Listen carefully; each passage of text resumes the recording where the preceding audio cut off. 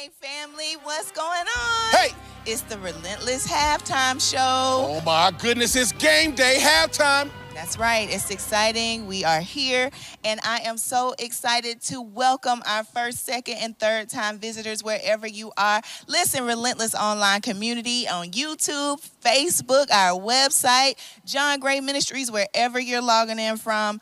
Listen, we love you so much. Type the city that you're joining us from. We can't wait to acknowledge you and just hope you're having a wonderful time today for our Love and Football segment. Listen, all of our visitors in the house, stand up. We want to welcome you. Go ahead and stand up. Come on, church. Let's celebrate our visitors. We love you. Come on.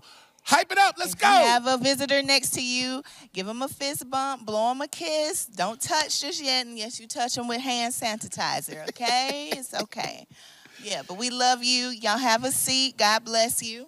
Listen, it's halftime. It's halftime. We got something special to talk about now. We do. You came up with this idea, Aventer, about love and football because one of your favorite movies is Love and Basketball. And since usually the Super Bowl falls a Sunday before the Sunday that precedes Valentine's Day, right, we used to be able to do something separate, but it collides today. Yeah. And your team is in the Super Bowl. Cincinnati Bengals. Who day? Who day? Who to the daggone day?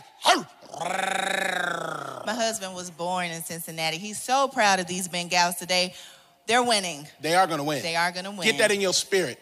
And for the 17 of y'all that gamble, put your money on the Bengals. I'm not telling you to gamble. A pastor shouldn't tell people to gamble. But I'm telling you right now they're going to win. Yeah. Listen, love and football. Let's talk about the love piece. I want to talk about something that you and I experienced because when we got married a little over 11 years ago, there was a scripture that you insisted was a part of our nuptials. And it's 1 Corinthians 13, starting at the 4th verse. I'm reading from the New King James Version, and here's what it says. Love suffers long and is kind. Love does not envy. Love does not parade itself, is not puffed up, does not behave rudely. Speaking to me, does not seek its own, is not provoked, thinks no evil. That means you believe the best about your partner instead of the worst. Yeah. I could work on that. Does not rejoice in iniquity, but rejoices in the truth.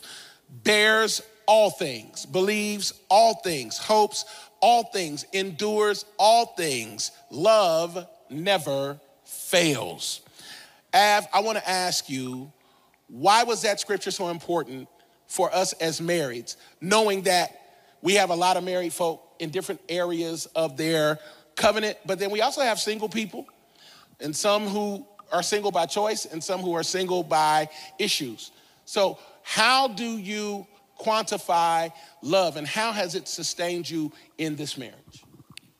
I'm telling you, this scripture means the world to me. I feel like it should be at the center of your marriage. Mm-hmm. Anytime things come up, we should remember that long suffering means that in spite of trials, in spite of issues, that you love and you are patient in the midst of. Because situations will happen and issues will arise, but do you have the requisite substance to see the person beyond that moment, to understand that whatever they're walking through at that moment may not have anything to do with you?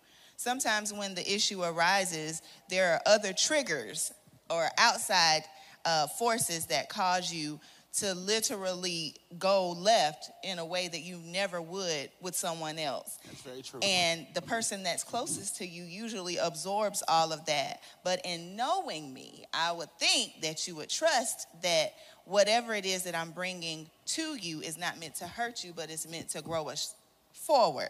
That scripture and having love isn't rude and it's long suffering, all of those words seem like it's not attainable or like there can't be a consistency where it's concerned, but it absolutely can be. If you use it as the tool and at the forefront of your marriage, insisting that God is that third element, actually the first of the three elements in the threefold chord, your covenant won't be easily broken if you refer back to this scripture. I love it. And I think that for everybody who's a part of our Love and Football Sunday, I want to encourage you that anywhere where you see the word love, substitute God. God, yeah. God is patient. God is kind. He does not envy. He does not boast. He keeps no record of wrong. Any of it. And he bears all things, hopes all things, believes all things. God never fails.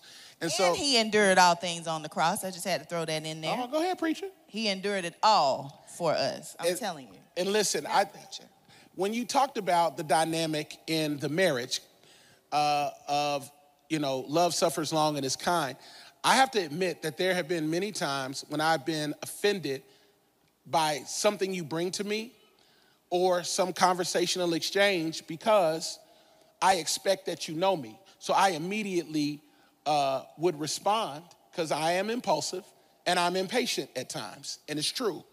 And it's something that the Holy Spirit and I need to continue to work on, and I'll be working on it for the rest of my life. But I want to tell you that my impulse and the emotions that came from those difficult conversations was because I'm vulnerable to you. And I'm not vulnerable to other people. I can be patient if you're distant because you're not close enough to hurt me. Wow. But I expect you to know me. But that's an unfair thing because I'm changing. You said impatient and impulsive, but when I think about football, you're like the husband in the marriage is the quarterback. Come on. Think about if the quarterback was impulsive and also impatient. He is responsible for every play and how that play is to, be carried out. Come on. So the wife is like a left tackle. She sees your blind spots.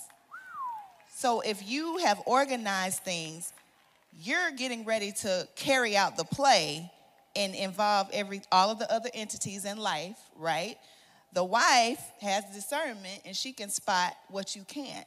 So you should see me in a way that I'm not hurting you. I'm bringing something to you to help us get the touchdown. I've been studying. And also, wives are a wide receiver, okay, because we have babies. But we also have to make sure the wide receiver to be able to catch the ball and win, you had to have done your position. That's great. First of all, we need a praise break right there. Somebody ought to bless God because the fact that you protect my blind side, you spot the enemy when I'm just trying to get the ball down the field. That's amazing. You're not just a wide receiver, you're the center too, because you hiked me the ball. 42, set, hut. Okay, back to Jesus. Okay. That is Jesus, actually. It actually is when you're married. For the single people, stay on the sidelines now. Watch the plays. Don't be hiking no balls. It's your turn to get in the game, but you learn everything you need so you're ready for the plays when it's your turn. Amen? Come on. Listen, we could go on and on, but this is just halftime. Let's do a part 2. We have had so much amazing things happen already in this service. We've had some amazing special presentations and we got more to go. But I want to tell you how much we love you, Relentless Church, and let's keep this thing going. It's just halftime. Go on and high five 3 people. Tell them there's more to come. There's more to come. Hit me 3 times. There's Boom, more 3 to times. come. 1, 2, 3. All right. We love you from not ESPN, but RLNTS, okay? At halftime. Back to you, church.